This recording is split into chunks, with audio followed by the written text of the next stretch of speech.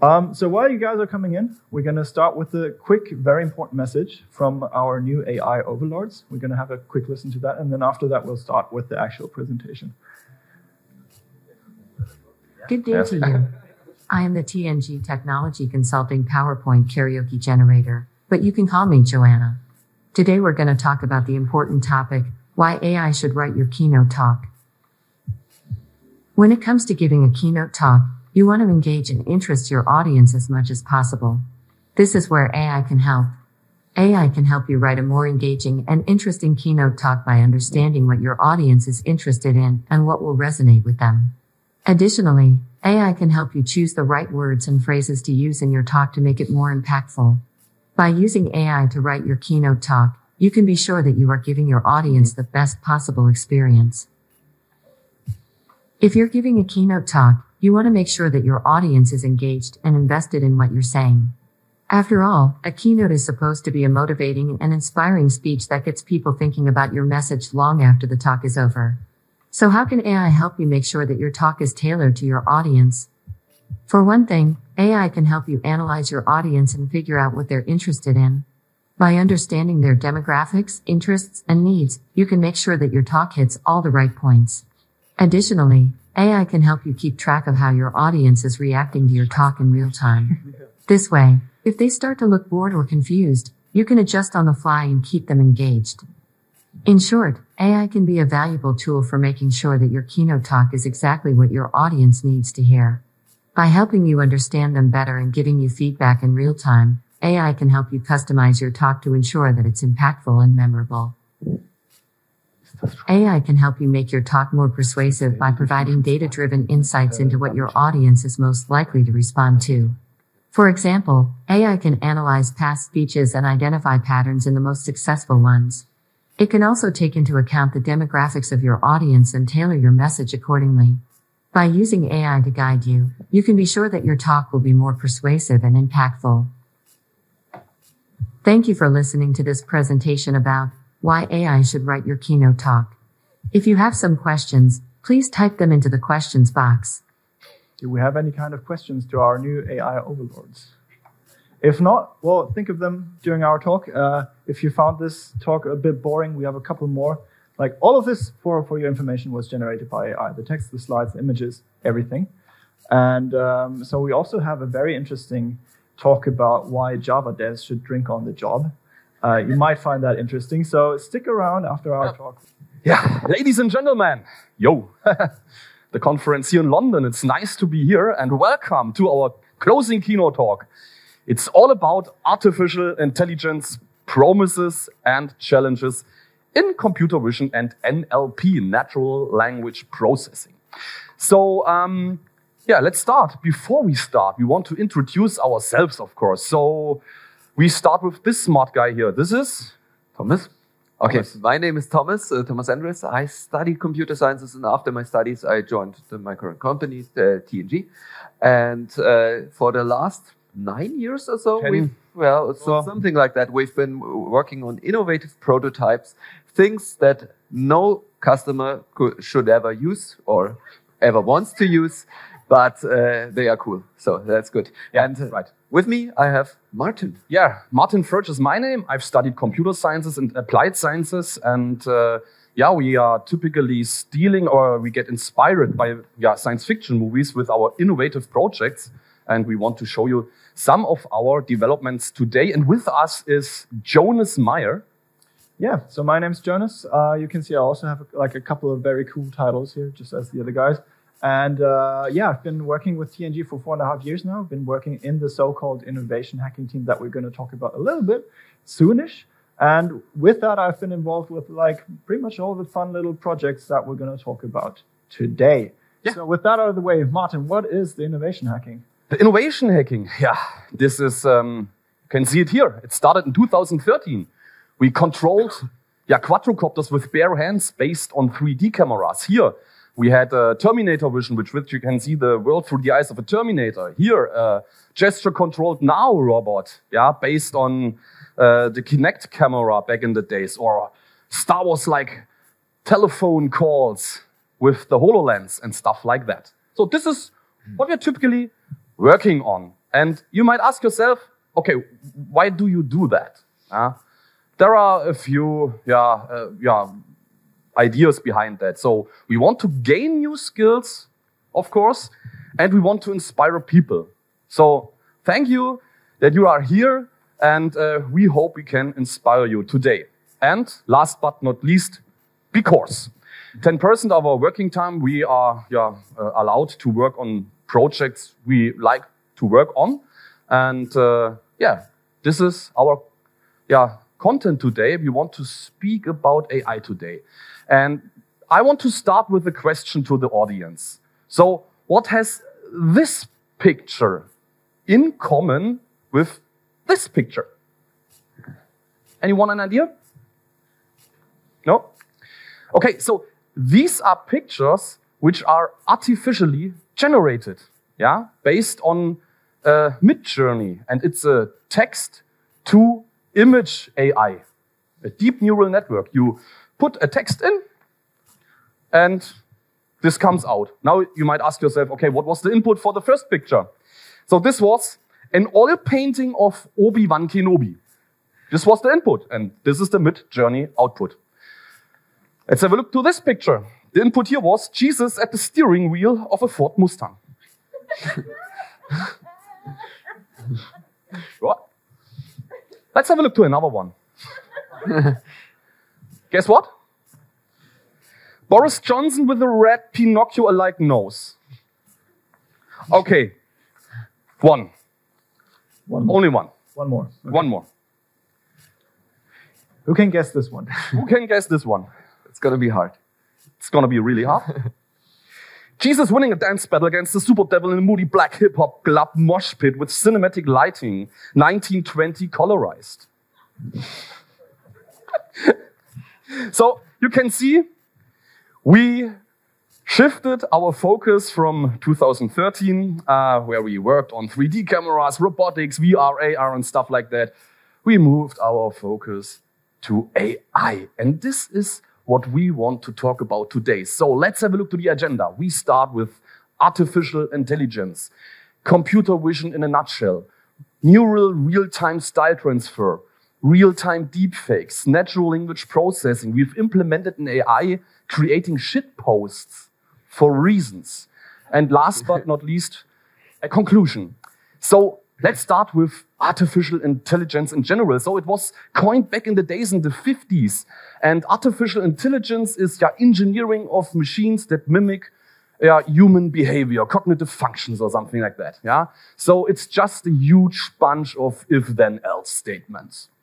Then in the 80s, machine learning, is the ability to perform tasks without an explicit instruction. So in other words, it's relying on patterns and if-then-else statements.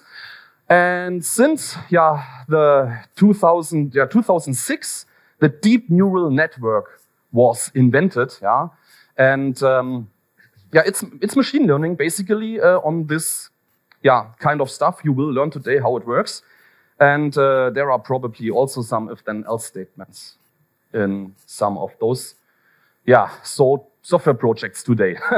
So let's have a look to the history, to the AI timeline. So the term was coined in 1950s, and then there was a huge development going on. So you can see here Eliza, the first chatbot in the 50s, 60s, invented by Joseph Weizenbaum. Then there was the AI winter in the 70s, 80s, and so on and so on. In 2006, as I told you, deep neural networks were invented, and from this point on, there was such development going on. You have it in your daily life, like using Alexa and stuff like that. So let's have a look to one of the first chatbots in the world. 1966, invented by Joseph Weizenbaum. It was Eliza. And it was the press, when they discovered Eliza, they were really amazed. It could replace a therapist or something like that.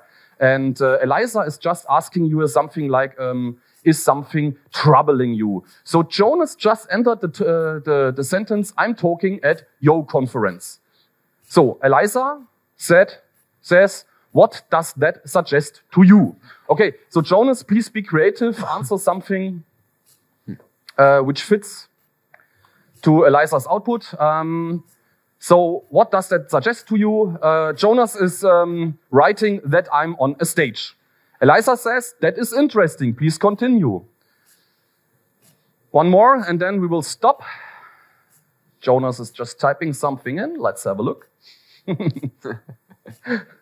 Okay, Jonas types, I have to type random stuff and pretend like I'm having a conversation. Eliza says, that's quite interesting. Now my question is to you. Do you think that this feels like a real conversation with a human? No? Yeah. Let's have a look on that. So how does that really work? Yeah. So let's take this example sentence. I must say you are a robot. This is our input for Eliza. What happens now? Step 2. We do some pattern matching again. So we match the user input to a rule pattern. So we have some array with rules or something like that. And then you can see blah, blah, blah, blah. You are blah, blah, blah, blah. Perfect. This matches to our input where we say, I must say, you are a robot. And then we pick a response for this specific rule. And then you could say, what makes you think that I'm a robot? Or do you sometimes wish you were a robot? Yeah. And then you've got the output. Does it please you to believe I'm a robot? So in the 60s, this was a huge thing.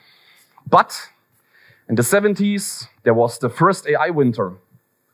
Money, conferences, everything was cancelled. There was a slight peak in the 80s for expert systems, and then there was a second AI winter. And now we're having some kind of a boom, and the question we have, brace yourself, is the next winter coming? And we want to answer that question, maybe today. And for this, we have a lot of showcases for you today, live showcases. And we want to start with computer vision in a nutshell, because we want you to understand how a deep neural network, processes graphic. Yeah, but before we do that, let's have a quick look at computer vision. So what is computer vision? Yeah, computer vision is in our everyday life.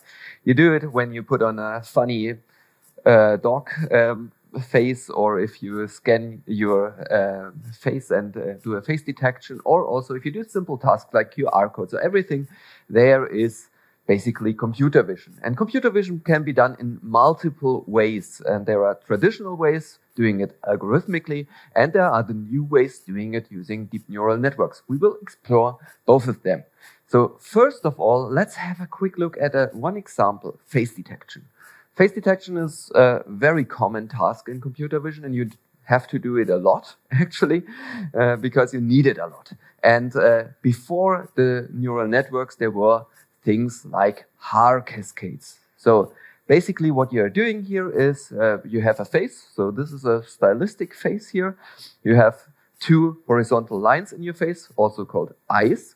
And then you have a vertical line, your nose, and you have another horizontal line underneath your nose, which should be your mouth. So this is a very simple representation of your face. And hair cascades do exactly that. They try to see some patterns in the image which resemble a face. And we're doing this by doing two things. So first of all, we have the normal image. Then we do a bit more lighting to the image so that everybody this person looks like an angel or something like that. And then we have we apply less lighting. And as you can see, with all these different images that we have, different patterns emerge. So for example, in the overlighted situation, you have something like the eyes pop out a little bit, and where the person is a bit underlighted, we have some other patterns. And then we try to match them. So here we have some more features as we had before. So we have the line features that we had before, and we can just match them onto the face, or we also have these edge features and things like from the bottom left to the upper right, which is in this case also called 4 rectangle features. And then we can just take the image and match horizontal edges or lines and things like that. And you can then describe how a face looks like. So for example, like what you can see in this image here. And we try to match it as closely as possible to the image that we have at hand. And with that, we can then say, okay, this is a face. And this is basically how it works. But all of this is basically handcrafted. How a face looks is not really learned or something like that. It is crafted by an engineer. And we'll have a look at how good that works now in our next live demo. And here you can see Jonas, his face is recognized. Martin is also recognized. But as you can already see, in some cases, we had already cases where hands were detected as faces, and in some cases nothing is detected at all, and it's getting really confused. So it works pretty well, but not perfect. So let's try to make that a little bit better. And we are doing this with AI. So now that we've seen how the traditional thing works, let's see how neural networks work. So neural networks are basically inspired by nature, like pretty much everything else. And what we are doing here is we are trying to mimicking the behavior of a neuron. A neuron is a cell which is connected to other cells and which exchanges information via electric stimuli.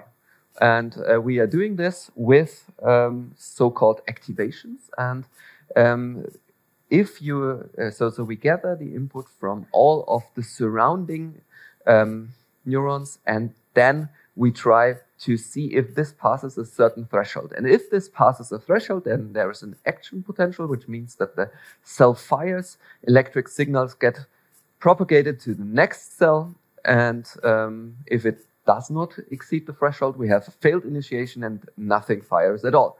And there was some extremely intelligent person who thought, hey, we can do this, and we can put it into a mathematical model. And this looks something like we have here. So we get the input from our previous cell, and then we can put a weight on that. So if the information from that cell is important or if it is not important. And then we can also apply a bias. A bias is basically there for whether this neuron is particularly reactive. So if it likes to fire away for the next cell, or if it does not like to fire. And then we put a activation function on it. Activation function basically means in the form of a human neuron, it would just be a threshold function, a cutoff function. So either it fires or it doesn't fire. In other cases, we could also have other activation functions. And in normal neural networks, we do not have these cutoff functions because they are not easy to differentiate. Okay, so let's see this in a bigger picture. So these are now 3 input neurons that we have with different weights, and we put all of our money and effort into this beautiful animation, which you can see here. And as you can see now, some of the weights are below 1, some are above 1. So these get either more important or less important than the other information. We sum up all the information that we get from the previous inputs. We add the bias, then we put on the activation function. In this case, it's not a cutoff function anymore, but a rectified linear unit, which is basically just a linear function. And then we pass on that information to the next neuron. All right, so now let's see how our face detector works if we just try to do that with neural networks. So first of all, we have to guess some we get some numbers because our inputs are always numbers, but that's pretty easy. So we can just take the grayscale values of our input. A white pixel might be a 1.0 and a black pixel 0.0, and everything else is just something in between. And then we take one row of this image, and we use this one row as an input to our neural network, and then the next row, and then the next row, and then the next row, and so on and so on. This is the easiest way of how to put this into an input vector, which is also not the most realistic one, but for the sake of simplicity, we'll keep it like that. And then we can just connect each and every input value to each and every neuron in the first layer of our network. This is a so-called fully connected layer now because, yeah, every input is connected to every neuron here. And then we'll connect every neuron in layer 1 to every neuron in layer 2, and then same with layer 3 until we reach a final output. And if we have done everything correctly and we have a face as an input, then we will get a high number as an output, which basically means in this case that we have detected a face. All right. So same thing for something that is not a face. And we put in the information again and again, and we go through the layers. The important thing here is in the first layers, we detect, so we can only differentiate between different simple shapes. So something like these features like a horizontal line, vertical line, something like that. So this is what we can differentiate in the first layers. And the deeper we go, the more sophisticated the patterns become until we reach our face.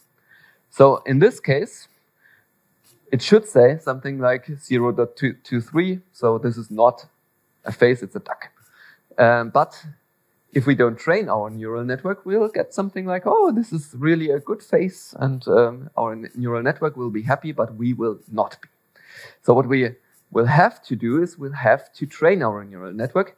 And as every good parent knows, training a neural network is best done with punishment.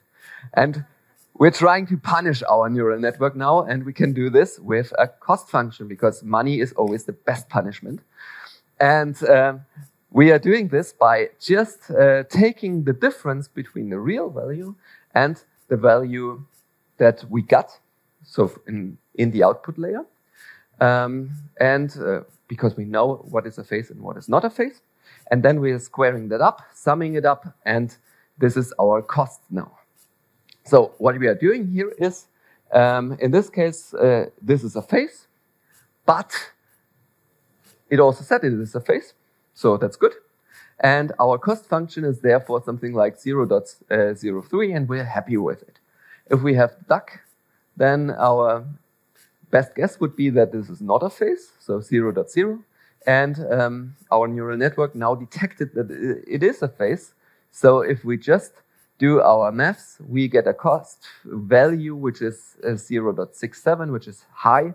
And therefore, we can then deduct that we need to train our neural network. But what does training mean? So we are now trying to find an optimization method with which we can bring our neural network closer to what we expect. And this can be done by two things.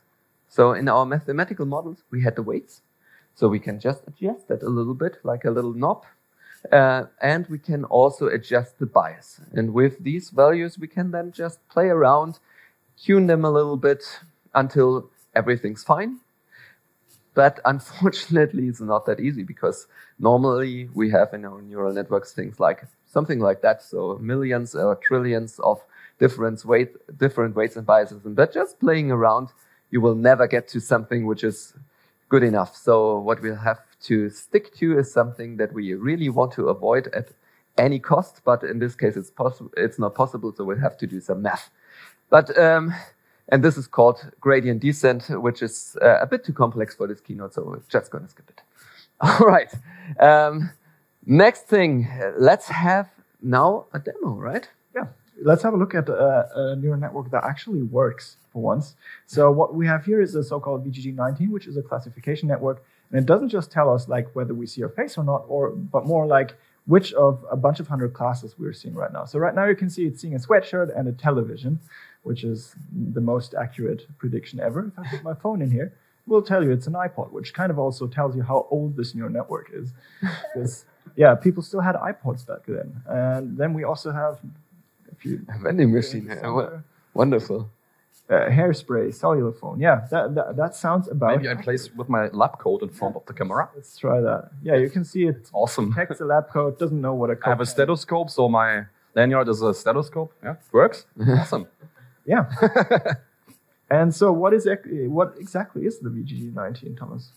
Yeah, so VGG19 is one of a layered network like we had before in our example. So it consists of 19 different layers. That's also why it's called VGG19. And these are not fully connected layers like we had before, but so-called convolutional layers. But the basic principle is still the same. You put in a picture at the beginning, and then the first layers detect simple shapes. The layers that are further in just detect more advanced shapes. And at the end, you have an output, which is basically just, it tells you how likely the image is supposed to be a cat or a dog or a frog or something else.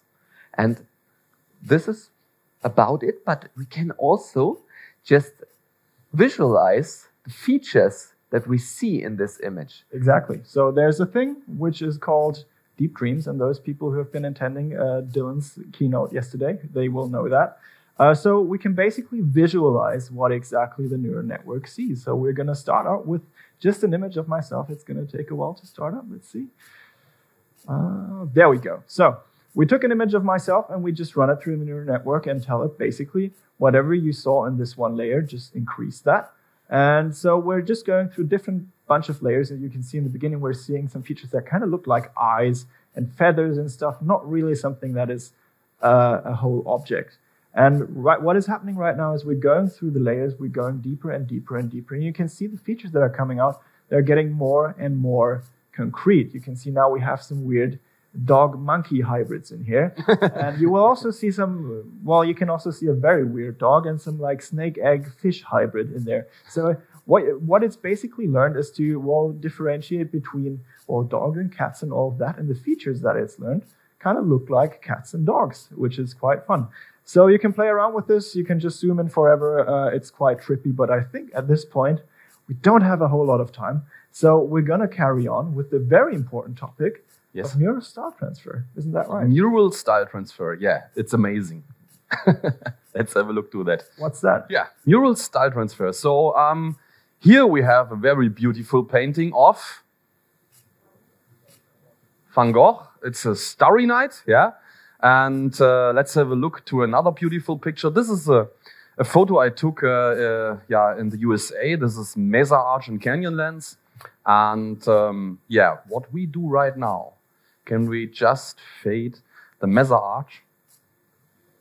Yeah, to a Van Gogh-alike painting. So it looks like that Van Gogh was actually at the Mesa Arch. That's amazing. So this is called style transfer.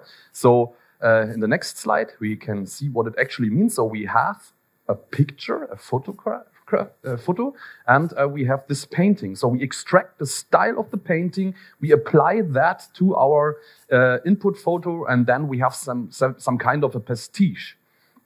And the inventor of that has this website, deepart.io, and you probably know that from other apps like Prism and stuff like that. You can do style transfer there as well. And at TNG, we worked on that. And we made it real time. Yeah. So how does a style transfer work? Yeah. So this is a picture of an autoencoder, and on the left side you have the encoder with the input image. This gets translated to some kind of a latent space representation, which actually means, in this photo there is some kind of an arc and a sky and something like that. And this is a bottleneck architecture. And then we reconstruct that image and the output will be the restyled image. So now the question is, it's every time it's all about coast and coast functions. So how does that work here for the style transfer? We have different kinds of loss functions, for example, the content loss. So when I take a photo of the real world and I restyle that, apply another style on that, then it's definitely clear that we have some kind of information loss. Yeah, that's clear. So let's have a look how we can calculate the so-called content loss. The content loss is dependent on the localization inside the image. So let's have a look to this specific extract here in the photo. You can see some kind of a curve from the upper left to the bottom right. And we take an iteration of our restyled image. And of course, it looks a bit different here. And this is what we expect, by the way. And we spoke about those features today. And let's have a look. If we take our features, yeah, to rebuild this, yeah, to apply them to our iteration of the style transferred picture. And now you can have a look to the activation of those specific features, and they are different. They're just different. And now you can take just these numbers.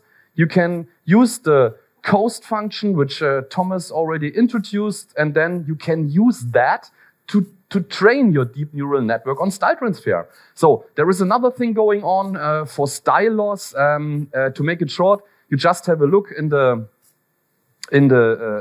style picture, in the painting, and then there are, for example, stars like in the painting here, and you look for those feature activations on those stars in the style transferred picture.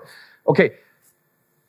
This is can be used for the coast function as well. That's clear. But now let's have a demo. This is a picture by Giacomo Balla, and it's called Pessimism and Optimism. And now Jonas is starting the live demo, and hopefully he will have he appears as a real-time style transfer. Isn't that amazing?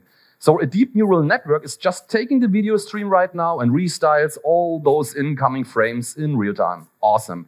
So of course, we don't only have this style, so let's switch through that. So here we have a painting which was originally very, very, how do we say? Abstract, yeah. So abstract input here in this case means abstract output. Let's have a look to another style, or just switch through them. And we prepared some, this is the Starry Night style. Can you please switch to the style, you know? Yeah. The audience should guess from where's this style from?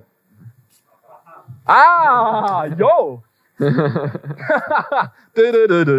Yeah, so back in the days in the 80s, they paid hundreds of thousands of US dollars, to make this video possible. And nowadays, it's just this, piece of cheap hardware doing the stuff while Jonas is just in front of the camera. Isn't that amazing?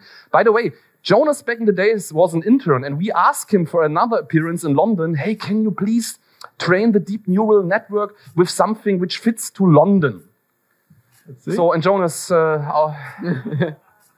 this happens if you ask an intern to do things. Yeah, 1 week later we had a conference in Italy. Yeah, yes, of course. And that's quite funny. Let's have a look to my front skin here in this case. So now it should look like meat sauce. And when I do this thing, Noodles. Spaghetti. Meat sauce. Meat sauce. Spaghetti. Meat sauce. This is the only reason why I'm having a board, but that's another story. That's the only reason, right? The only reason, yeah.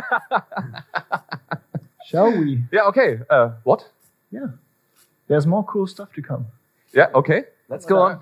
Let's go to real-time deepfake. So the first question is, anybody knows what a deepfake is? Yeah. All right. We know some people, but for the others, here you can also see a deepfake. So this is 2 times basically the same person. So we have Harald Lesch on the left, who is a German science guy, and Harald Lesch in the center as well. And the one in the center is really a deepfake. So we take the facial expression of a person and put another face on this person. And this is what we do. And we can do this in real time. So let's go through all the steps that are involved in creating such a deepfake. So first of all, of course, we have to grab the video frame from the camera. This is what we always have to do. Then next step is to do a face detection. So what we are doing here is basically an elaborated version of what you saw earlier with this face detection HAR cascades, but now we're doing it with AI and with a library called MediaPipe.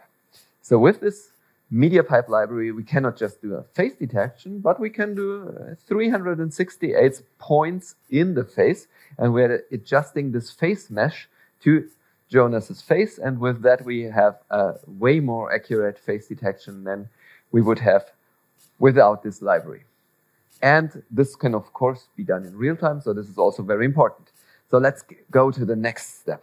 So now that we have the face area in which our face is located, we now have to separate pixels. We have to separate the pixels that belong to the head, including hair, and take them apart from the surrounding. So everything that's surrounding, that's not interesting to us at all. And we created our own little neural network here because there was nothing off the shelf that we could use.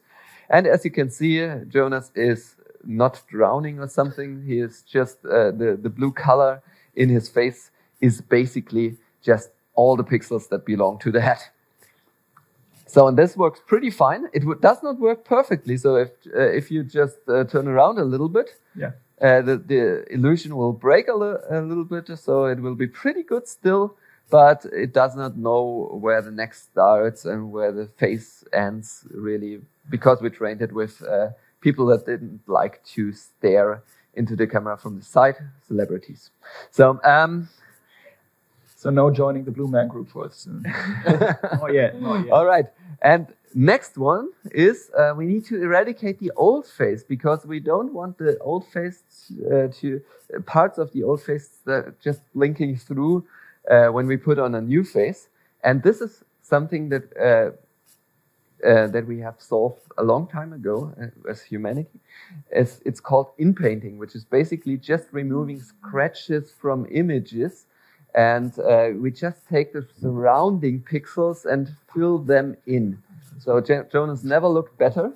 So as you can see, and it does not really look like he is completely gone, right? So you can still imagine where the old face was.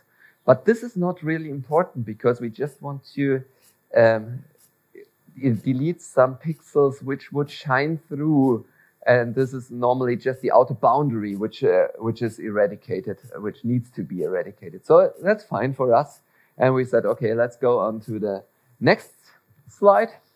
And here you can see a slide that didn't age that well. So we did this before the war, actually, and so we'll just exchange that with something more convenient. Yeah, okay, let's try this. That's better. Okay. All right. So now we'll have to put on the new face. And to put on the new face, we'll have to go into the theory a little bit more again. Let's have a look at it. So basically, we have, again, a bottleneck architecture like we had in the style transfer example. In this case, it's really an autoencoder. So it basically means we take the image, we put it into the latent space representation like we did before, and then we try to decode it to the same image again. So in the latent space representation, we will have a compressed version of the face with features like, is the mouth open, are the eyes open, is the person smiling, something like that can be found in a well-trained autoencoder in this case. And then the decoder tries to reconstruct that and tries to output the same image again. At the beginning, of course, we have to help him. Again, we have a loss function here.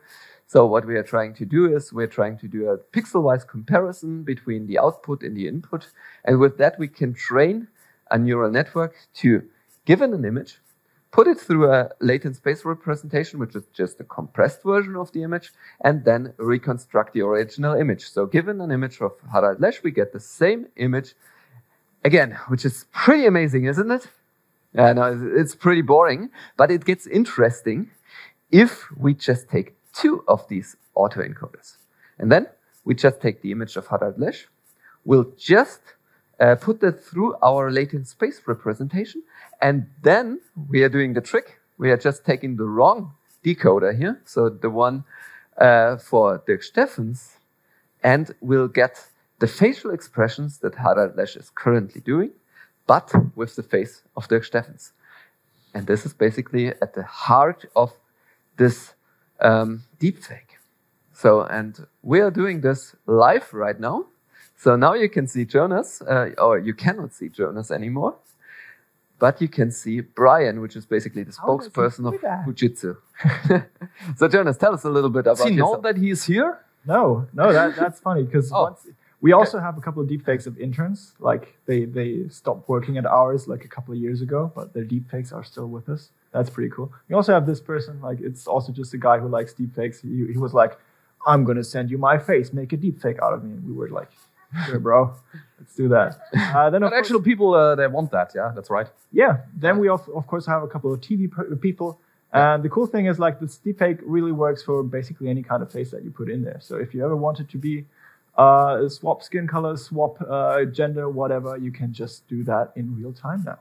Isn't that amazing? Yeah. Anything else about that? Yeah. What is about your version you've trained for you? Is it in there as well? No. Ah, okay. Of course not. Okay. So basically, their eyes are making funny things here, and this is due to lighting conditions because we have beams directly going towards Jonas' face. So that's a bit tricky for the deepfake. I don't know what you're on about. This is great. Yeah. Anyways, we have to move on. All things aside, like we saw how you can create art with AI. We saw how you can create deepfakes, which is the best thing ever. Now let's look at something completely different. Now let's look at natural language processing and the very important use case of shitposting AI. So first of all, let's talk about quickly what is natural language processing. Well, we're computer scientists. We like our Venn diagrams, and you can see NLP is just where linguistics and computer science meet. So that means whenever a computer is processing human language, and be that written text or be that speech, that is natural language processing. And you can see you can do all kinds of stuff with that. We have a couple of fields of applications that we listed here, but one very good example is like all of you people have probably phones somewhere on your body right now. And in those phones, you probably have some kind of a voice assistant. And if you talk to that voice assistant, well, your voice is going to be translated to text by a speech-to-text engine. And then that voice assistant is going to do, well, a bunch of stuff. It's going to try and figure out what you want to do.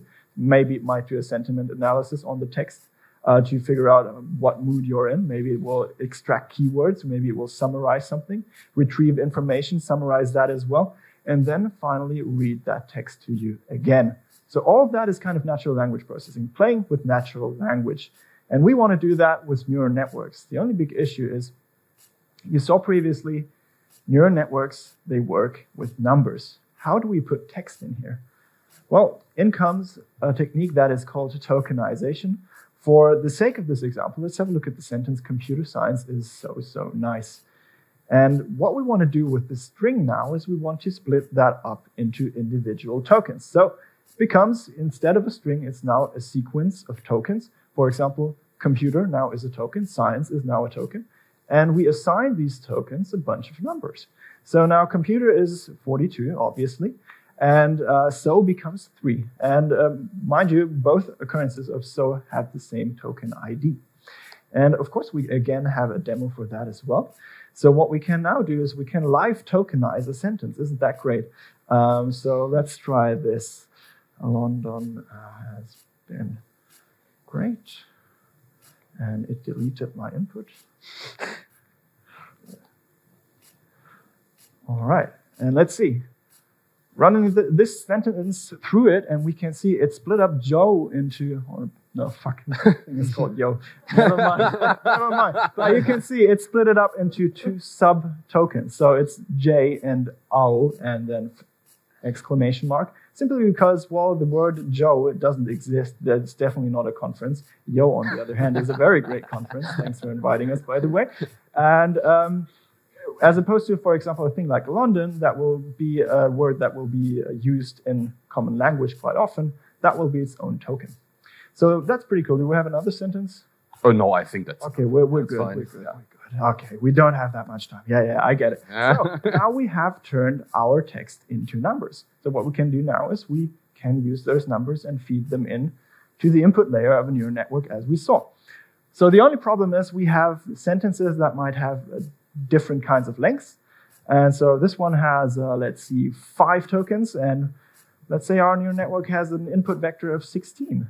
So what we do now is we simply put our tokens in there and pad the rest with so-called padding tokens. And now we can do all the same that we did previously. We feed the input into the first layer, then into the second one, and then we might end up with a singular value that gives us the probability of that text being spam, for example. And that's basically how you do NLP. So if you have ever done anything with NLP, you know it's more complex than that. But we don't have the time. We have to talk about the shitposting AI right now. The most important, if I want you to take anything home today, shitposting AI. It's the best thing ever. So, you might have thought to yourself at some point, well, you guys do, I don't know, art with neural networks and real-time deepfakes. There must be like a shit ton of comments online. Yeah, there are a lot of comments online. But most of the time... No, it's really bad. Like you can see, this is just like one comment section of like one article that they wrote about us. And the thing with online comments is that most of them are not really too constructive. So we picked one out here that we can show to you today. Unfortunately, it's in German, but I'm just going to roughly translate it. Oh, the employees of TNG Consulting, which is not what we're called, but okay. They tape the cams on their webcams on the notebooks.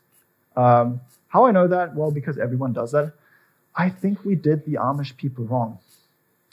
So if you know what this has to do with real-time deepfakes, please let us know, because we don't know either. But nonetheless, our typical reaction would be, well, to reply to that, to interact with those people, and do this a whole lot. And after a certain time, we noticed, well, this doesn't really scale too well. We spend way too much time discussing stuff online instead of doing some actual work. And we discovered another effect. Like every single time we reply, they reply. And then we thought about it for a while and came up with the concept that we call the shitposting circle jerk. And it looks something like this. So on the left side, well, on the right side, let's start with that, you have the typical troll on his PC. He's going to shitpost something, and then you have the TNG Giga Chat that has to reply to that. Back comes another shitpost and a reply from us, and that goes on forever and forever and forever. So we're a company, we typically do a lot of automation. So we thought to ourselves, maybe we can automate that. So how about putting a bot in our stead here? We can do some actual useful stuff with our time now, for example, work. And the bot is just going to reply to the shitposters. Great idea, right? Yeah. Well, while we're at it, we might just go a step further. Yeah, we should. Take the human completely out of the loop. So now we have a floating NLP brain that is going to write the shitpost and reply to it and discuss with itself in infinity. And then we can work, and even the shitposter can do something useful with his time, like learning about clean code. So that's amazing. So that was basically the idea for the shitposting AI. And we want to talk about now how exactly we pulled that off.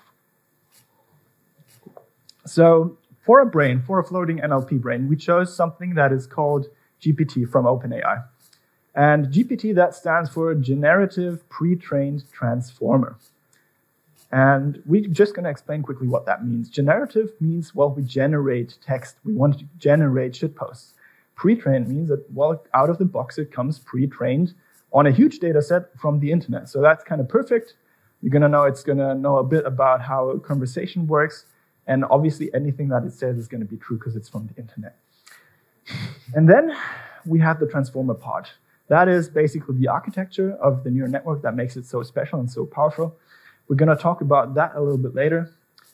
Spoiler alert, it's not Optimus Prime. We just put that in for clickbait. So what does GPT do? It does a next word prediction. So we could just take a sequence of tokens, plug them in. In this case, we just have one word, computer, and GPT will do the following. It will predict the next word. For example, science. What we can do now is we can take that output, plug it back into the input, run the thing again, and get the next word, and the next word, and the next word, until we get an end of sentence token, or end of text token. And that's basically when GPT tells us, well, I'm done, fam. And we know, okay, we're good. We have a sentence, computer science is cool, we're all good. And how does GPT do that? We've seen GPT as this big floating black box. Let's have a look at what's so special about GPT and mostly the transformer part. Well, in the transformer, you have something that is called attention, an attention layer. And we want to briefly discuss how exactly attention works. And probably the best way to explain this is just remember the school days when you were in like a surprise exam which you didn't really prepare for. So what do? Don't have any information that you need. So what you do is, well, you have a little peek around, have a look to your neighbors, see what kind of information they have, select the information that is most relevant to you, and then you combine that onto your sheet of paper. And that's exactly how an attention layer works. So let's assume we have an attention layer with the input he. What does he mean? We don't know unless we have a look at the surroundings. So now we can see, well, he kind of corresponds to, well, the shitposter who is mad. And so what the attention layer does now is it has a look backwards in this token sequence that it's seeing, selects, well, the most relevant words to understanding what he is, and that is, in this case, shit, obviously, poster, also mad, that's kind of important, and then he is incredibly important to understand what he means. And then we take that information, the weighted information, and we bundle that in the output of the attention layer. So now instead of he, we have shitposter mad he, which is, quite frankly, not that amazing, but still way better than just having he. And the cool part about this is we now have like some kind of temporal context without really having all those weird RNN things going on, which means that we can still do things in parallel, which is going to be very important when we train our GPT to do shitposting in particular. Because it's trained on the general internet where there's Wikipedia articles and stuff like that. We don't care about that. We just want the shitposts. So we have to train it on our own data set. And that looks kind of like this. What you do is you just grab a random sequence from your data set. For example, your deepfakes are shit, end of comment token, blah, blah, blah. And you plug that through GPT all in parallel because you can do that. And what it will do, it will come up with well, predictions for the next tokens based on what it saw previously. So for example, for we're on the internet, right? So it's going to predict mom. And then for something like your deepfakes are, it's going to predict nice. And that's not exactly what we wanted to tell us. So we have to kind of, again, train it. We have to kind of punish it with the cost function. And, well, the cool thing is we know what the next token is supposed to be because we have it up there. We just have to shift it by 1. So now we can compare our input versus what the GPT told us. We can see, oh, there are these words that are different. We can punish it for that. And this is the way that you train GPT in parallel. So it only comes down to finding a data set.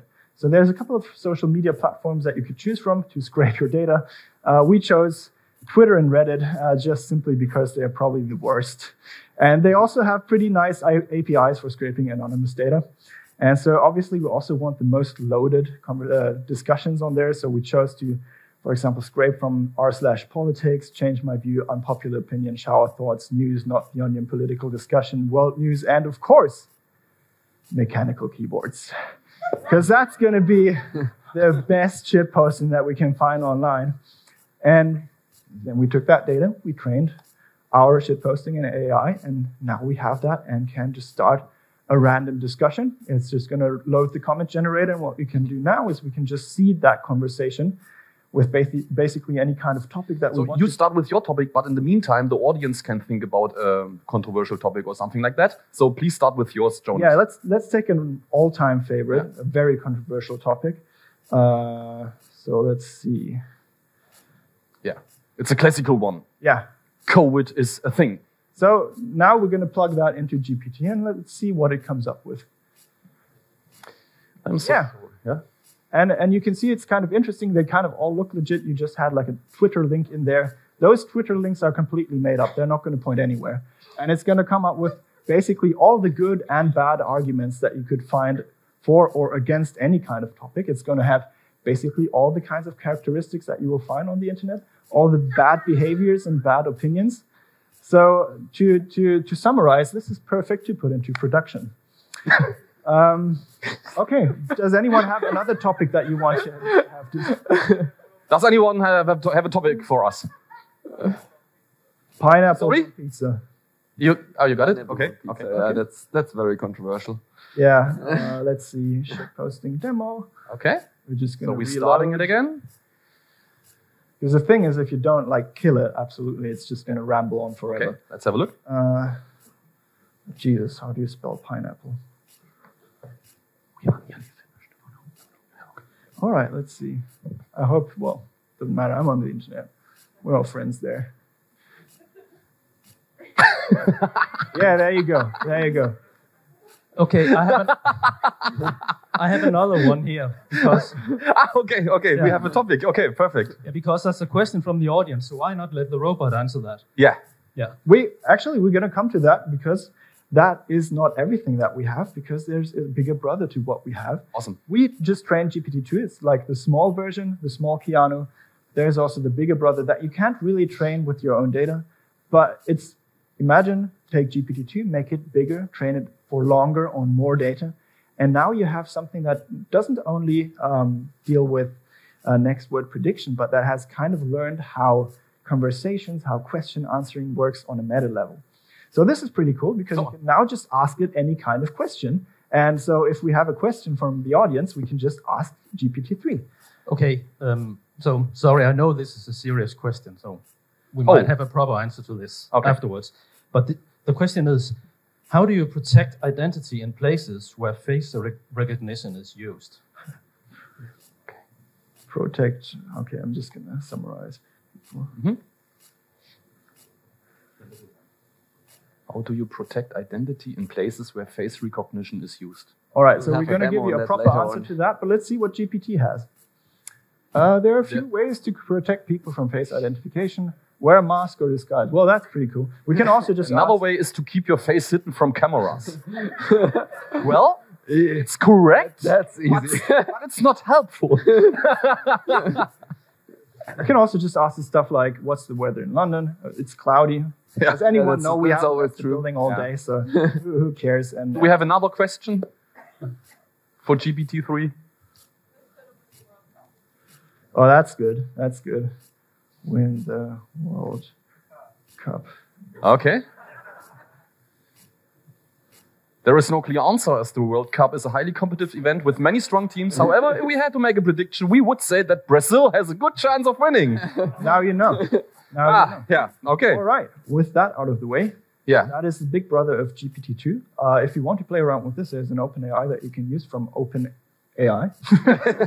And with that out of the way, you've seen everything that has to do with computer vision. You've seen everything that has to do with natural language processing. So let's conclude then, Martin. Yeah, we asked the question here. Yeah, we have this chart here with the two AI winters, and we asked the question, brace yourself, winter is coming? That's the question. And of course, all those showcases we have seen today, you ask, where is the business case here? So there was a really good question about a GDPR-conform camera surveillance. Oh, yeah. And that is so amazing. We just have a demo for you. Yeah, you can make it GDPR-conform camera surveillance. So we spoke about real-time deepfakes and the face segmentation. Why we don't use the segmentation for the whole body. So here, let's have a look to this one. Yeah, exactly. So we're going to just segment the entire body instead of just the face. And what we can do now is, we can, for example, pixelate it, make it blue as well. And this way we don't have any problems with like personal information or whatever. And the cool thing is, the network that we're running here is called MobileNet UNet. So you could run that on any kind of edge device, even on the camera itself. Yeah. And this is quite cool because we actually did that. No, okay, we tossed out that slide apparently. But what TNG did, we made a product that is called, what's it called? Oh, Thomas, what is the name of that? Person anonymizer or something like that. Something. We built like a real thing. And the idea is, if you see suspicious behavior in the camera stream, you just can then later remove this segmentation. Yeah. And this is some kind of implementation which is already nowadays in production for a video camera surveillance system. Yeah, you can buy that today. For the Asino cameras. But let's have a look at another one. And this has to do with NLP because we've all seen automatic translators, but normally if you have automatic translators, then they send your information to the cloud and they also use it for training, which is maybe not what you want to do if you are a company and you want to protect your data. And this is why we just thought, hey, there are good free open source translator neural networks out there, and we could just use them and put them into our own AWS accounts and make sure that nobody else gets that for training. And this is what we did here. And then we just created a Confluence plugin. So the Confluence is our wiki code base. And with that, we could just translate it. And as you can see in this example here, now we have the German content and we just want to translate that to English. And if we do this, now we have the same content in English and even the formatting is still there, and you can just use that right out of the box. And this is why we thought, hey, this would be cool, and we also released it. And it's basically just a byproduct of our innovation hacking, so it just happened to happen. One of those sad moments where we actually make something proper. That's inconvenient, but I mean, if you don't believe the business cases, maybe you want to believe the Gartner hype cycle that tells you AI definitely isn't dead. It's alive and kicking. You can see there's a bunch of different topics here that are all AI related, that are all kind of not dying right now. So that's pretty cool. And then we had a little there is even in hype cycle just existing for artificial intelligence. Yeah. It's amazing. Gartner made a hype cycle for AI, so I guess it's not dying. And you can see, well, surprisingly, all of the topics are related to AI in here. Yeah. That's pretty good. Yeah. Anyways, that out of the way, that's just a business talk that we have to do in the end. Now, there's one more thing that we want to close with today, and the thing that you're kind of all asking yourself right now, probably. Yeah. What happens if we let the past meet the present? So let's have a conversation between Eliza from 1966 with GPT-3.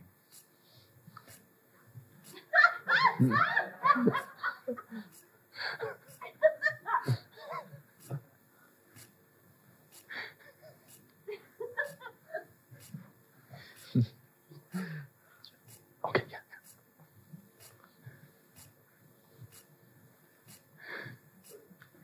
Yeah, you can see they're kind of clicking, right? So beautiful. Do you want to add something to this discussion? No, I think we just watch and learn.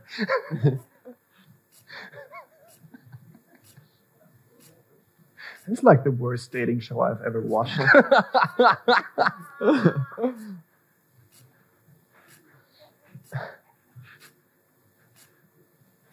Jesus. Okay.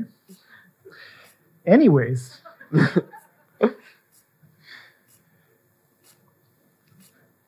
Yeah, Jonas, tell us, what's going on here? Yeah, basically we told GPT to be a bit... No, we didn't do anything. There's just a standard network kind of trying to hit on Eliza. That's all normal. We didn't do anything to it. Anyway, that's us. Thank you so much for your attention.